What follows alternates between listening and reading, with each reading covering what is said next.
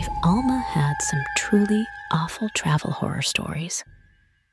They're the ones that you break out at parties to shock and awe those around you. Some might even be so scary you keep them to yourself. Well, I don't believe in hiding the not-so-pretty side of travel. So I asked some of my travel blogging friends to share their travel horror stories with us.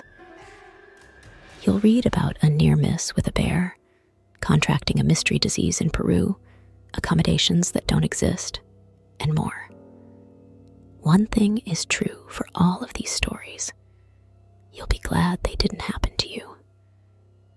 I've had my fair share of travel fails and scary travel stories over the years. But some of these are so out of this world that it's hard to imagine how they kept traveling.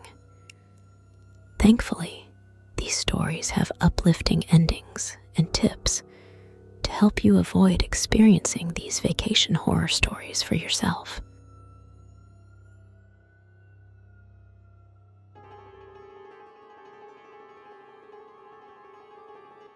One, a travel horror story in Morocco.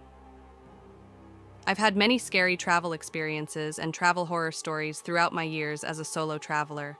There was the time I dove into a freezing ocean to swim with wild dolphins, only to come face to face with a dangerous fur seal. Or the time I spent $400 on taxis in Dunedin due to an invisible bus. This travel horror story occurred when I was spending a month in Morocco during my gap year in Europe. I'd just enjoyed a few weeks in Marrakesh, baking with local women, exploring the city, and experiencing a traditional Moroccan hammam. But it was time to head off to my next destination, Turkey. To get to Turkey, I had to go to the Casablanca airport.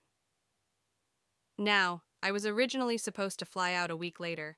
I had planned to head to Chefchaouen to visit the Instagram-famous Blue City, but my mom got nervous after experiencing the woes of being a female in Marrakesh. And I found out it's especially dangerous to climb the Atlas Mountains in winter, so it wasn't entirely her fault. I ended up with 3 spare days in Casablanca. They were the longest days of my life. The city feels post-apocalyptic.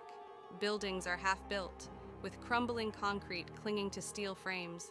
There are streets barren of people and covered in a thick sheen of dust.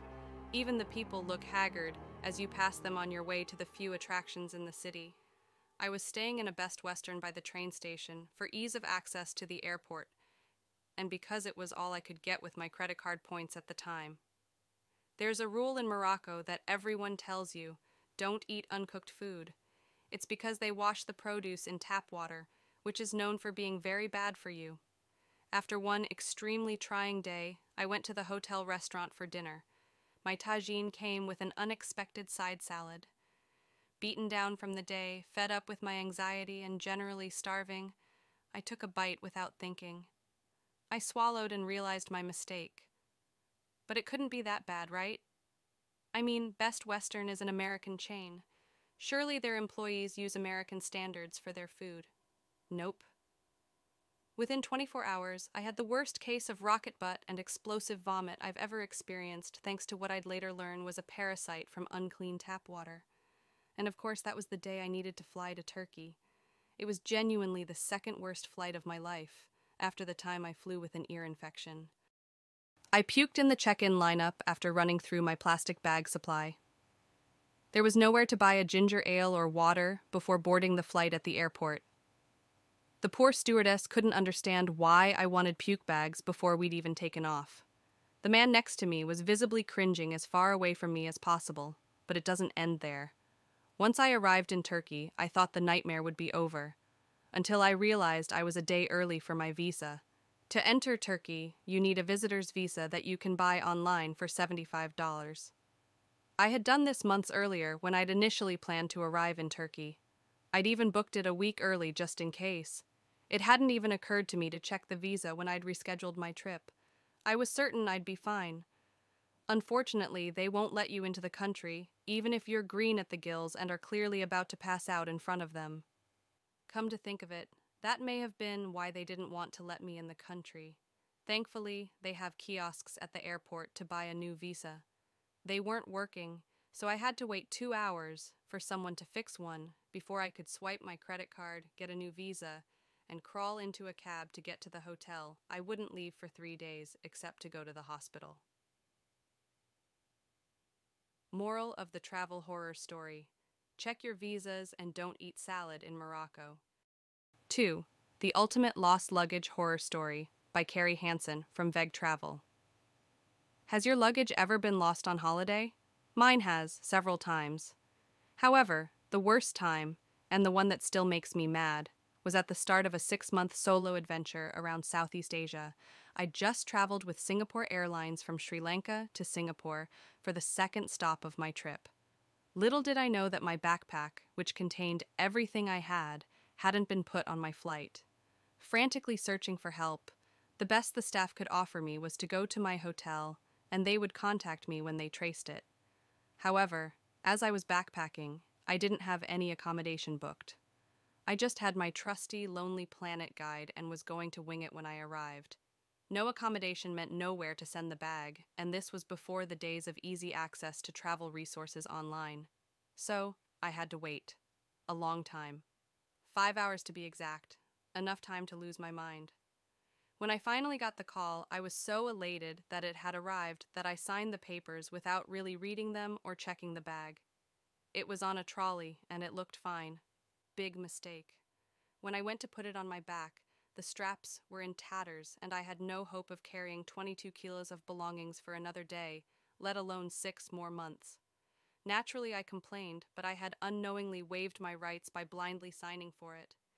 In tears and with no other options, I found a shop in the airport that sold a sewing kit and super glue and fixed it. I could just about put it over my back, but it had no support, and it was crippling. I chose to lumber this around for 2 months before I finally invested in a new backpack, which cost 3x my daily budget. The moral of this travel horror story is not to sign something without reading it. Check to make sure everything is as it should be and bite the bullet and buy a replacement, even if it does affect your budget. 3. The Airbnb Scam by Catherine of Tara Let's Anywhere. For my first solo international trip, I booked tickets to Maldives. I was very excited and anxious at the same time. I decided that instead of the backpacker's favorite Mafushi Island, I'd stay on Gulhi Island. It's smaller, less crowded, and according to reviews, it had a nice beach. I booked my room there via Airbnb. I chatted with the host about the details, and even reserved a boat tour with other guests in advance. When I arrived in the island, the hotel was closed down. A local approached me and said, it had been closed for 2-3 months already, and I was not the first guest to find out this way. I didn't know what to do. I could rent a private boat to take me to Mafushi Island, since public transfers were limited. I could stay in Gulhi and find another hotel. Either way would set me back a few $100s, and I was already in a tight budget. The local guy helped me, and we approached every hotel and resort in the island. Everywhere was fully booked, except for the last one. The owner at Silvershade Guest House listened to my story, and he was very kind. He invited me to dinner with his staff later that night. Unfortunately, the story does not end here, since I had stomach ache from the unfamiliar food the day after. I skipped going on the boat tour, but my new host took me snorkeling on the best spots in the island, and even showed me the breeding area for baby sharks. He was especially careful to check on me since at that time I didn't know how to swim properly. I couldn't emphasize how kind and generous the Maldivians are. Even though the Airbnb scam was traumatizing in itself, the kindness and hospitality of the locals I'd witnessed during my trip was enough for me to want to visit there again. Airbnb eventually gave me a refund, but for some reason they did not remove the listing of the hotel that scammed me. All in all, it was a story worth telling, especially as a precaution, but now I can laugh about it. Morale of the vacation horror story: accommodations aren't always reliable.